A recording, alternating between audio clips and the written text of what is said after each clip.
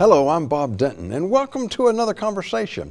You know, there was a time when we learned how to be a citizen through the process of what they call political socialization. It was through our parents, family, churches, social organizations like Boy Scouts, Girl Scouts, and of course schools. We learned the importance of citizenship to the functioning of a democracy. However, for more than a decade, the primary political socialization occurs in schools. Yet political knowledge continues to decline. Our society is more coarse and polarized. So what has happened to civics education today? Well, joining me for a discussion is David Randall, who's the Director of Research at the National Association of Scholars and Executive Director of the Civics Alliance. And thank you so much for joining us today. Thank you so much for having me on. I'm delighted. Let's start before we get into some of the details. Let me just ask if you would tell us about the Civics Alliance and its mission. The Civics Alliance was convened by the National Association of Scholars. It includes organizations and individuals across the nation, such as the James Martin Center in North Carolina, or the Center for the American Experiment in Minnesota.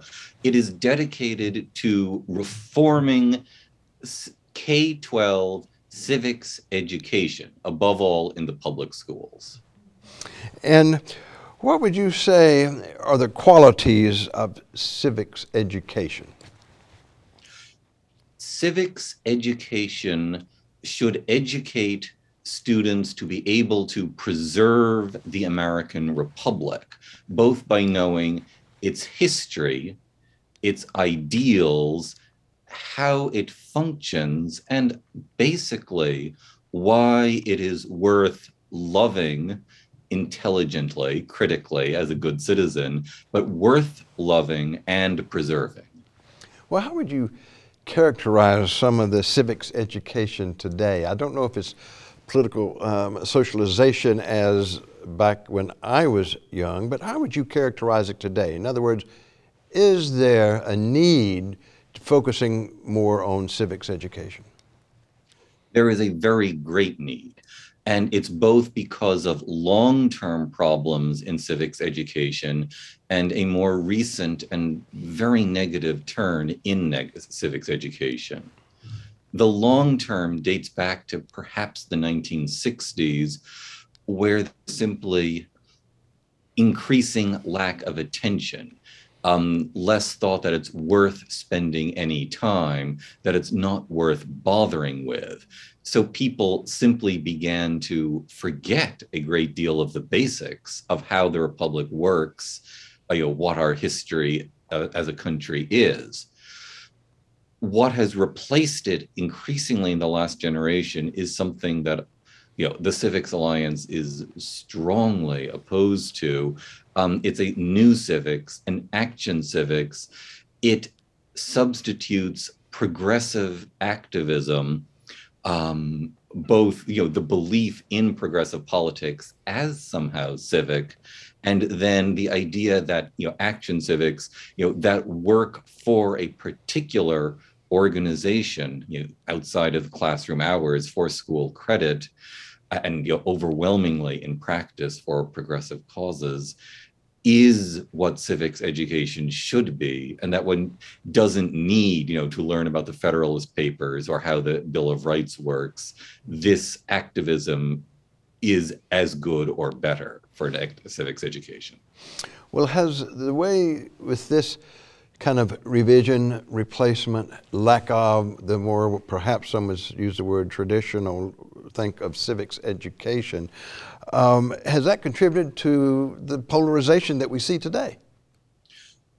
Yes. It is used in effect to turn civics education into community organizing for, again, usually progressive causes, and to regard any political belief that doesn't fall into this progressive category as uncivic. And if you regard your enemies, if you regard your opponents on a political issue as uncivic, enemies to everything basic in the country, an enemy of democracy, this cannot be polarizing, because you're regarding your political opponents as basically un-American. Well, if we talk about civic engagement, and man, that's a term that passed around constantly, continually. But there can be civic engagement in terms of pro-life or women's reproductive rights. And so is there a distinction? In other words, civic engagement, it depends upon what the purpose of that engagement is. Is that what you're also getting at? What is important here is how professional educators use these terms, and indeed virtually every term.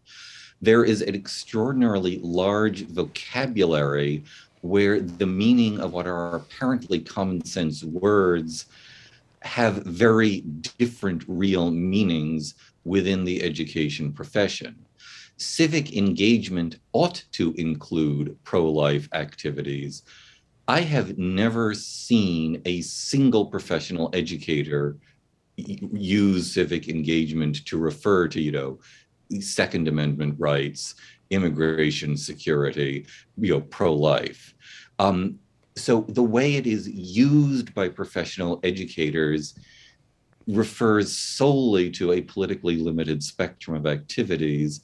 And when you are talking about education reform, this is why, in fact, we oppose the use of civic engagement because of the way it is used as a term of art within the education profession.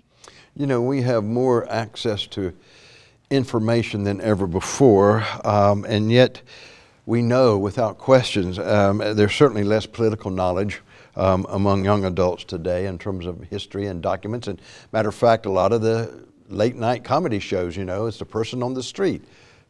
Who is the Justice of the Supreme Court? Who is even your congressperson? And we laugh at that lack of political knowledge. It seems at the base of that is also just a knowledge element as well. Yes, and in effect, you need to know the history of America to know what it is that's worth preserving and why it is worth preserving. So it's terribly important to have increased rigor in content knowledge. One thing which is terribly important is that the argument among education professionals for decreasing rigor is there are two aspects. One, they think that rigorous education doesn't motivate students to learn. And two, they somehow think that it is, quote unquote, inequitable, that it will somehow disadvantage, poor students, students with fewer resources from, doing as well if they're given increased content requirements. Now, this is a professional debate, but it's worth saying there is a lot of really good professional evidence that rigor inspires students to learn. They love facts rather than vague pablum. And the facts are necessary for them to learn even further and to think on their own. And that also that rigor is actually the most equitable education, because when you get rid of rigor, in effect, rich advantaged students learn the facts anyway from their parents and friends. Poor ones don't have that resource. Decreased rigor in the schools actually increases educational inequities. And that's really worth emphasizing. In a recent Pew Center for Research, they reported that just 62% of millennials are proud to be an American, whereas 51% of Generation Z is proud to be an American. Well, if you're not really proud to be American, if you don't think that we are exceptional, and that can be a matter of opinion, it's hard then, it seems to me, to talk some about the public civics education. Is this a generational problem more so than anything else? It's very significantly generational. That is, there could be other things one could talk about, but the crucial thing is that each successive generation of teachers has been learning a more and more you know, skewed, limited version of American history and civics, in fact, a more negative caricature. And by the time you get 2 or 3 generations down into this cycle, you have, generations of teachers now who've never themselves learned what's good about America to pass it on to their students. Well, we'll get to some content things in just a moment, but I'm curious because some would argue that is this a liberal conservative? Is it a Democrat Republican issue? Shouldn't necessarily be in terms of political socialization, but it seems to be, is it a left-right or Republican and Democratic issue? It shouldn't be. Right. There's going to be political, valences to every educational argument. What's important right now, in effect, is that there is a deeply radical attempt to seize control of civics education, which has alarmed a bipartisan majority of Americans and teachers. I've been in touch with a significant number of, in effect, old school liberal teachers who are astonished, shocked, and dismayed at the changes coming into the civics curriculum. And they think it's very bad for a liberal, old school liberal education as much as for a conservative one. And in effect, and the aspiration to simply be a bipartisan American education. So I would say there is a political divide, but it's not between Republicans and Democrats.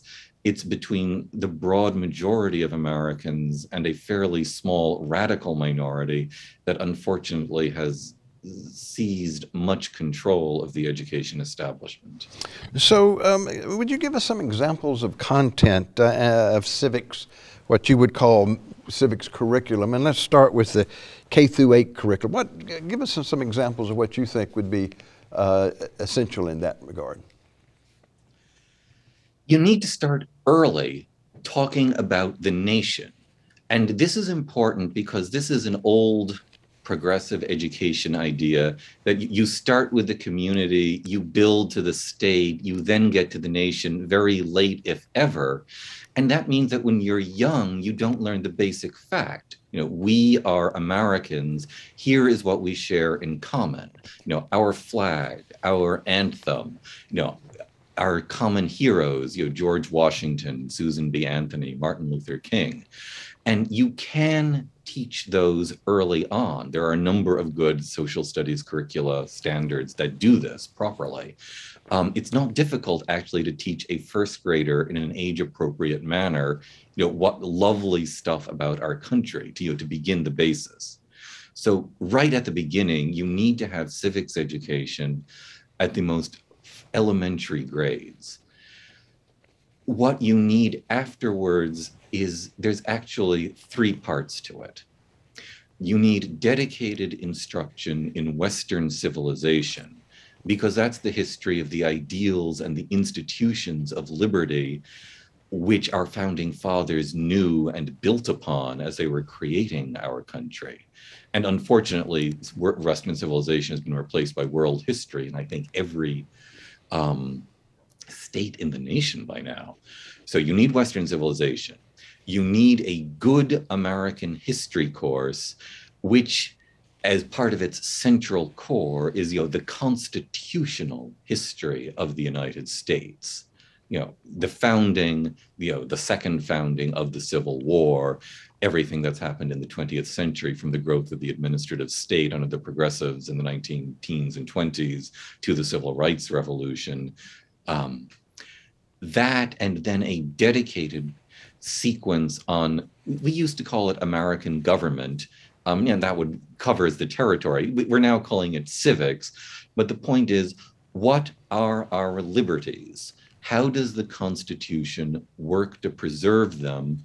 How do we as citizens work the machinery of government at the federal, state, and local level? And that's not learning how to protest it, that's learning how to take part in it. and I guess I would say, and where a crucial part of that civics lesson is that we are self-reliant individuals, that the country works best when we work on our own as individuals or in civil society to solve our own problems without resort to government. Is there a relationship between morality, values, other than just the content in terms of history or what have you? In other words, if back in the political socialization it was your parents, it was the church, it was the social organizations which reinforced certain values and belief, attitudes, and values, we don't get that necessarily today. I guess I'm asking, can you be a good citizen and not be a good person? Can you separate the two? Virtue is terribly important. And in the public schools in particular, there is a great duty to make sure that the call for virtue does not become special instruction in an individual denomination. In our own model social studies standards, American Birthright, we phrase this as Republican virtue. There are the virtues of a citizen, and they certainly are related to the virtues you will learn in your family, in your church, in your synagogue. But they are related, they're not identical. We believe there should be instruction in Republican virtue in our civics classes. We're also aware that it's a delicate task to make that be something that's appropriate, in a public school system. So we're in favor of teaching Republican virtue. We're aware it's a delicate line, but it's a challenge which can be met by any good, enthusiastic teacher. And I guess you would be quick to point out that, again, it's a retort that we hear constantly. Well, but you won't tell the full history, whether it's about George Washington, Thomas Jefferson, and going like that.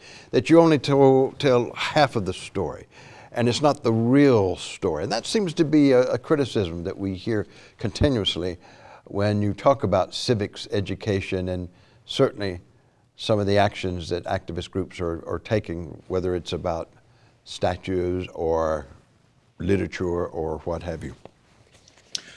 I would say that the critique is largely attacking straw men. There is no standard of social studies education, civics education, pushed by, let us say, conservatives, which ignores the existence of slavery. They all mention it. So it's attacking straw men. I guess I would say also any social studies course, any civics course is always going to make selections. You have to. There's limited numbers of minutes in the hour. You make decisions of importance. It is vital that you include the material about what makes our country, exceptional, a home of liberty, worth loving. It's also vital that you include how we have expanded our liberty, how we have gone from the common and alas sinful nature of humanity to living up to the promise of our ideals, that we have expanded the American promise of liberty, with each generation. You can't acknowledge that without acknowledging there was a need to expand it. So there has to be some critique, but when you embed the story of liberty and ideals with the story of human failure overcome, I think this is a reasonable combination of priorities for a civics education. So there's a little bit of controversy having to do in Virginia with the Virginia Social Studies Standards. I guess the governor made some comments, and I guess they're looking at what those standards are. What would you share on that? So I should say that I have begun to look myself at the Virginia Social Studies Standards in particular just in the last few weeks. So this is a preliminary observation. It seemed as if there were a rather good series of standards in the previous edition. It seems that the current one becomes far more bureaucratic and difficult to read because they shoved in all of the pedagogical recommendations from what used to be optional curriculum frameworks into the standards themselves. That makes it difficult for teachers to even understand, and it makes it difficult for parents to have accountability over what teachers are teaching their children. There then seems to be a significant political skew in the coverage towards what I would say is the normal radical caricature of America's history. There is less coverage of all of the stuff to love about America, far sketchier, and then very great detail on everything you would want to criticize about it, fitting a number of modern radical polemics. So it's not, there are, I think the current version is not as bad, for example, as the draft Minnesota social studies standards, which I've also been looking at recently, but it's a very significant worsening from the previous standards. And I think that Virginia would be well advised to seek a better model for its social studies standards. Teachers, vast majority, do come from institutions of higher education, and I've spent over 40 years in higher ed, 32 as an administrator and certainly faculty member. What has really transformed is actually the disciplines in terms of the state of the humanities and social sciences. And it seems that the colleges are producing a certain perspective that's going to be hard to overcome as it relates to some of the civics education.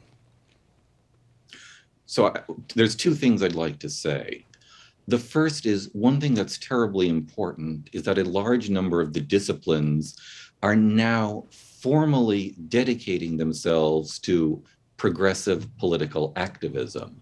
The point of being, a gender studies major is to engage in radical activism. When you emerge from these disciplines and then become a teacher, you believe that the point of being a teacher is to be a radical activist, not to teach your students, whatever the subject is. So it's terribly important that there's been that skew in higher education.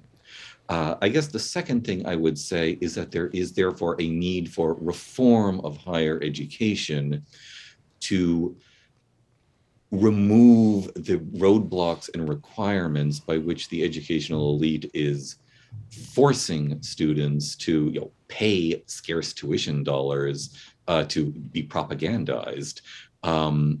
We at the Civics Alliance have a whole series of model state legislation bills for how to reform higher education as well. But I guess I would say that is the most important thing to say. Higher education needs to be reformed. And I guess I would say specifically, the schools of education and the teacher licensure tracks also need to be reformed.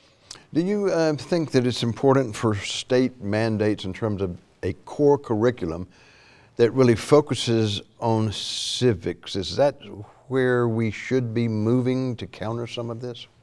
Sorry, do you mean at the higher education level or Yes, at the K-12 level? Even in terms of like the State Council of Higher Education, certain minimum classes that you should take as a core requirement in higher ed. You need to reform the general education requirements. There are already at least 9 states that require at least one course in United States history and or civics. Virginia could very well join them, and that would be wonderful. These courses can also be mistaught. It is important to try to specify that these are supposed to be surveys that are not politically skewed or restricted in their coverage. Even then, you will have limits because of academic freedom issues. It is important, I would say, if you have a dual credit system or a dual enrollment system, to reform those so that those include, the general education requirements in, the social studies, the humanities, in American history and government. And the Virginia legislature and governor do have the power to govern the content of dual credit and dual enrollment courses. If you use that as a hook, you can make sure that the content of these core courses can be learned by high school students, and therefore they can get out of their college requirements. Well, and learn the essential stuff. Well, we basically have run out of time. There's so much that we could be discussing on that, and in terms of civics education. And that is all the time we have. And I want to thank my special guest, David Randall, who Director of Research at the National Association of Scholars and Executive Director of the Civics Alliance. And of course, I want to thank you for joining us and hope you do so again for the next conversation with Bob Denton.